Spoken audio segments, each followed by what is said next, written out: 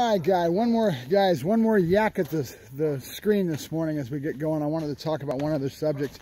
Our dog that's coming over from France for that officer and back in Missouri will be over in about a couple weeks, and he will be going right into the LASD canine boot camp and going through their program there for the 6 to 8 weeks, whatever they do there. And then once he goes through that, he will be going back with me. I will probably drive him back to Missouri myself. So again, we're looking for donations, guys. I put in $100. Somebody else put in $100. We had our pot was started at about $200. If you go onto the page that I will put a link to this video on, you will see that a few other people have thrown in $5, $10 amounts, and it's starting to get to $250, and we just need that snowball to go, guys. And it's that time of year where it's real tough on everybody, but if you guys can even afford, you know, you get your check or whatever, you get some money, throw in $5. We'd really appreciate it. It's a matter of using crowdsourcing the way it should be used. We get enough of you out there that makes it easier for everybody to benefit something that's needed, you know.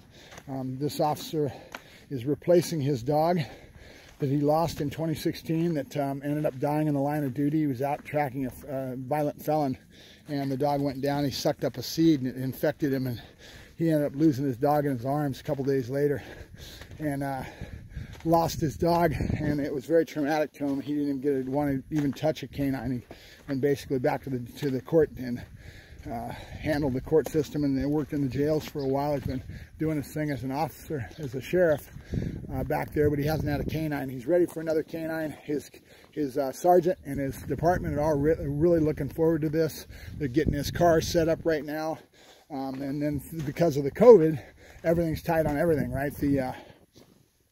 The ability to turn out that product as far as getting their cars outfitted and all that's been slowed down because of the COVID. So, but he's working on that now. He's putting that together. He's getting ready for the dog, and he'll real excited. He talks to me every day. He gives me a message and says good morning, and he's always curious and pushing on, you know, when am I going to get my dog? You know, you got to really appreciate that the man is a experienced canine handler and understands it. You know, that's a good subject to talk about. You know, you get into law enforcement, and I see these guys. I went through that bomb dog class with one of my dogs and got him certified as a bomb dog, and was lucky enough to be able to hang around the guys for 6 to 8 weeks as that course went through, and it was a lot of fun. And you know, getting to talk shop with them and getting them to be around that community was really a lot of joy for me. And I did well with my dog. I was really impressed with how he came out and how he did his job and the scent work towards the bomb dogs.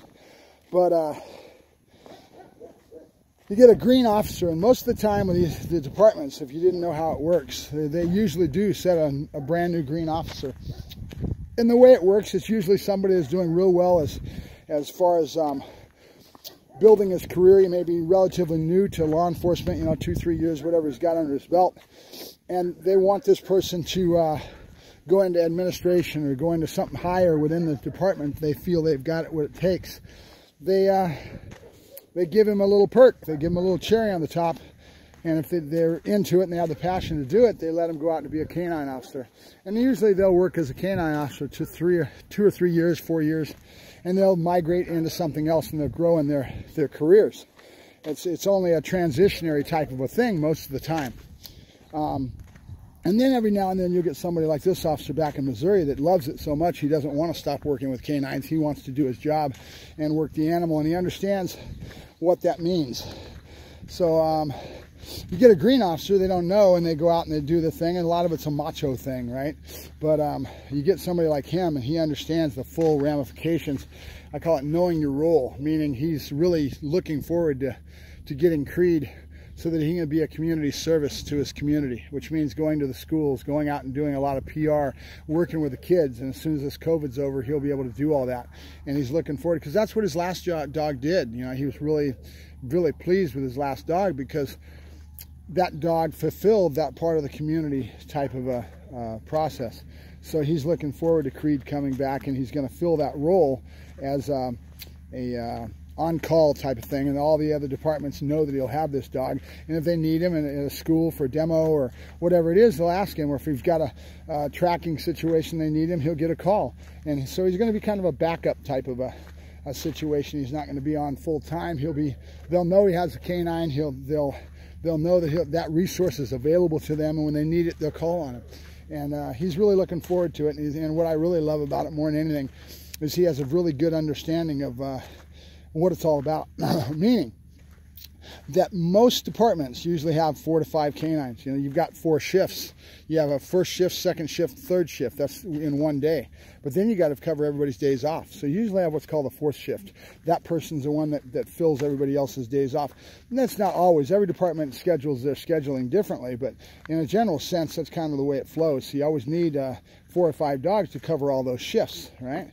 And one of those shifts, a lot of times, is the type of shift that the dogs are working during the daytime. They do a lot of the public relations. They do a lot of going to the schools. They do a lot of demos for the public, that kind of thing, where that accents and benefits the department for public relations, right? That's important.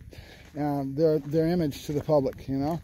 And so making the value of your canine unit and being aware of that is important. You know, you can't just have SWAT entry dogs. Having a dog with such an edge on them is a liability. You need that kind of dog in a lot of ways, SWAT entry, to go after the really aggressive felons and violent felons that you need to get out of a building or whatever it may be. But at the same time, not all the dogs in the department can have that sharp an edge, because then you're not really rounding off or filling the full potential of your canine unit, right? So there's always a need for that one dog that's out there that's a little bit more social and able to be out with the kids and being able to do that sort of thing for public relations.